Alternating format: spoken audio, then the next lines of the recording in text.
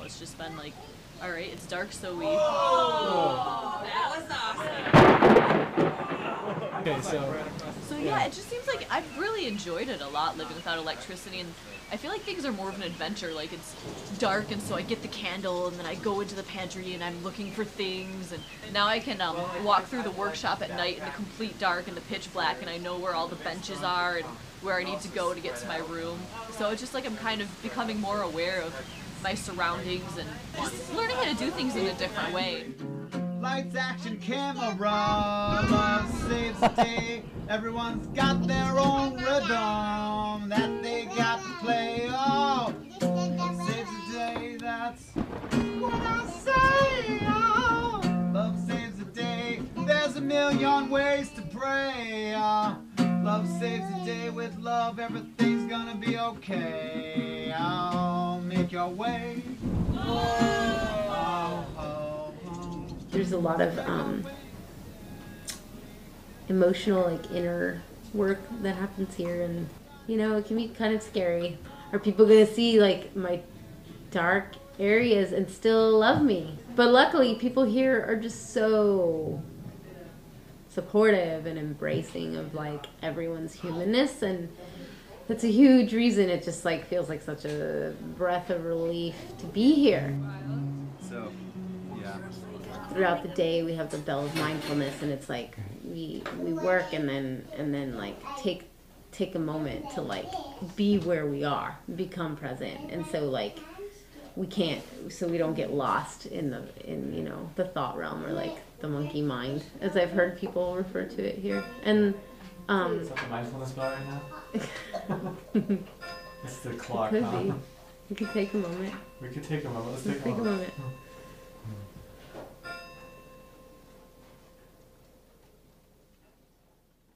When we set out on this journey, I asked myself the question, how can I pass along a lush, beautiful, sustainable world to future generations?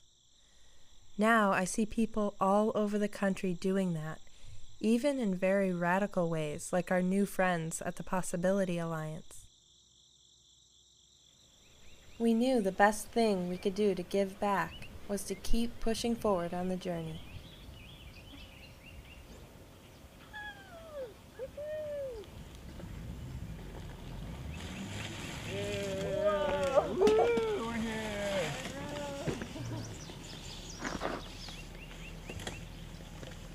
So I was actually dragged kind of kicking and screaming into my first intentional community situation by my son's father. I was not convinced. I basically had all of the stereotypes about community in my head, and it was like, there is no way in hell that I am going to some stupid hippie commune in the middle of nowhere and getting isolated. So he dragged me into it, and I basically said, okay, you got 24 hours on this place and I'll go with you, but that's it. And so I, as quickly as I could sort of stuff my pride, I said, okay, we can stay another day. And then, okay, maybe we can stay another day. And by the end of 3 or 4 days, I was sold. I mean, it was really that quick, where I went from being completely resistant to really getting it. The communities are doing something really important. Dancing Rabbit, we do not have a joining fee. However, you do have to be able to house yourself in some way, and we have a pretty open policy on what housing looks like here. Some people have built a whole fully functional personal home, and some people have lived in a tent for many years.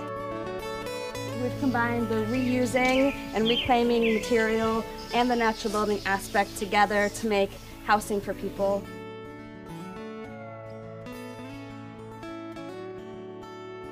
This is an earth bag structure. Basically, it's just bags thrown together with a bunch of dirt thrown on top on the outside, and we planted some seeds there to make it look pretty.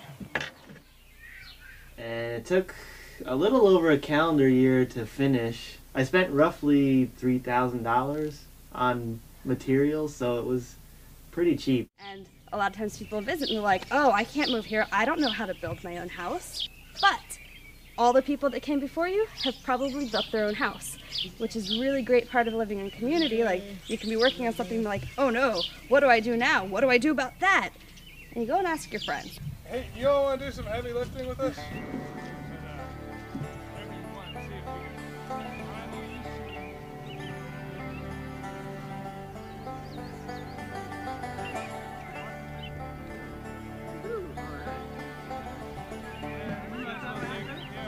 I really feel super powerful. Like I have a lot of agency. I've learned how to operate a circular drill and I know how to change the bit.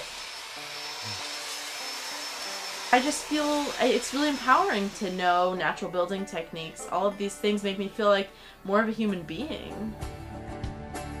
And what we're doing here is putting 3 buckets of sand and 1 bucket of clay, and then we're just going to start stomping it. It's just a little stomping action, get good exercise, dance, do it with your friends.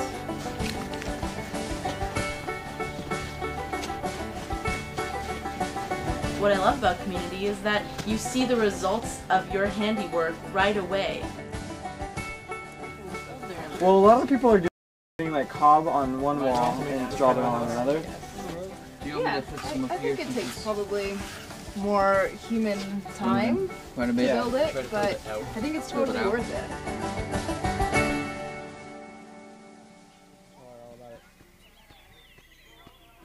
I wanted to create like an example of how people could live sustainably, not assuming that it would be the only way people could live sustainably, but just an example.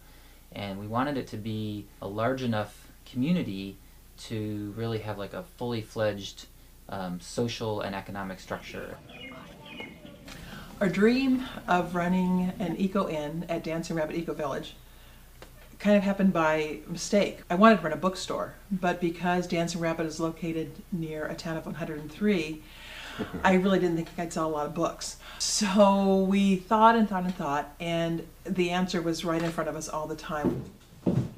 We get hundreds of visitors every year, and some don't want to camp or can't. We want people to be able to come, and even if they don't ever join or they're not interested in joining, we want them to come and learn and experience what it's like to be in a straw bale building and what it's like to work with solar and wind power, that it's kind of seamless. It isn't really a hard thing. What is it like knowing all your neighbors?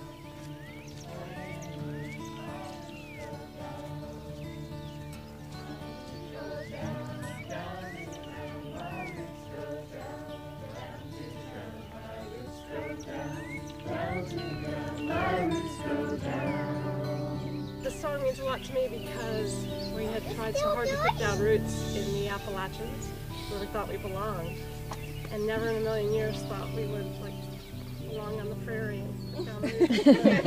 Amen, sister. I knew that something special was going on here, but I thought it was a lot smaller and less developed than it actually is. The dream and the vision that I've held throughout this journey of living in a village of people actually living conscious lives, building with the earth, living with the earth, growing their own food. I've never seen anything so alive and vibrant. I might take a train, I might take a plane, but if I have to walk, I'm going. Well, just the same road, Kansas City, Kansas City, here I come. They got some crazy way of loving here, and I'm gonna get this song.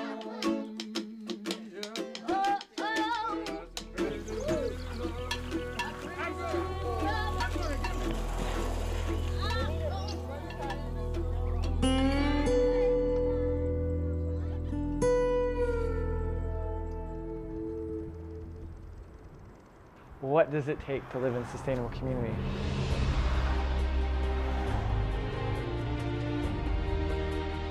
It really takes a certain kind of person who's very self-directed. It's going to take you a long time and be a lot of work. Take on too many projects at once and it feels like you never get anything finished. Next idea is to get part-time jobs. I mean, it's what it takes to ride a bike across the country. You get up and you address one thing at a time, and you get yourself to a place where you can get on the bike and ride. We made it to Niagara Falls on our bikes. I'm in heaven. You'll have moments of pure joy, but you'll also have moments of like some serious pain. You looked at me and you assumed that I knew what you wanted, and I had no idea.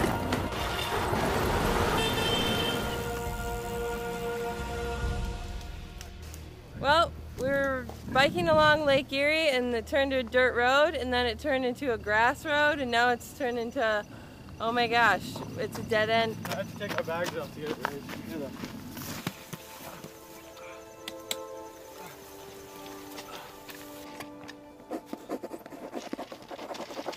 There are moments when it feels too difficult to continue. Moments you want to turn back to the comforts of a lifestyle you once knew and let go of the dream. I can't just get up from having had no sleep whatsoever and then not even eat food right away. I have no energy. And then to have this happen, it just put me over the edge. I can't. This is an unhealthy lifestyle to be going on like this. We're not gonna live this lifestyle forever, you know. This journey is full of rewards, and the struggles, they're hard. I have to admit. I don't even know why we're doing this 12,000-mile trek anymore.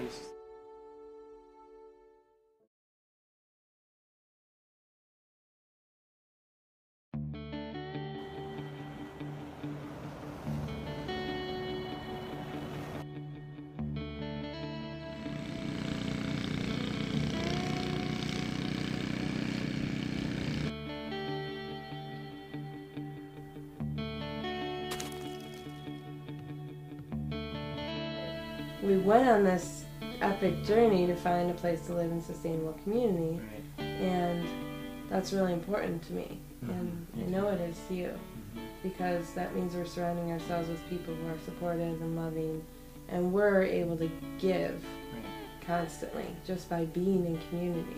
I mean, we've been living on the road, going from one place to the next every day for a year. So having 5 months at a time at places is it's a fine transition for me, you know? It was really wonderful getting to join this community in particular because it was a very clear juxtapositions of gifts that we were giving each other. We were giving them the gift of all the sustainability lessons we'd been learning from these communities. When they said sustainability is a journey, and all you have to do is just take the next step in the process, I got very excited. We're going to raise the rain barrel up so that it can gravity feed into a bucket. One of the things you guys talked about early on that really impacted me was how sustainability is supported by healthy community. But I think what we've just arrived at more recently here is recognizing this third sphere of how spirituality actually is more central than either of those, because in order to function with other people you need to have a practice and a way of working with yourself.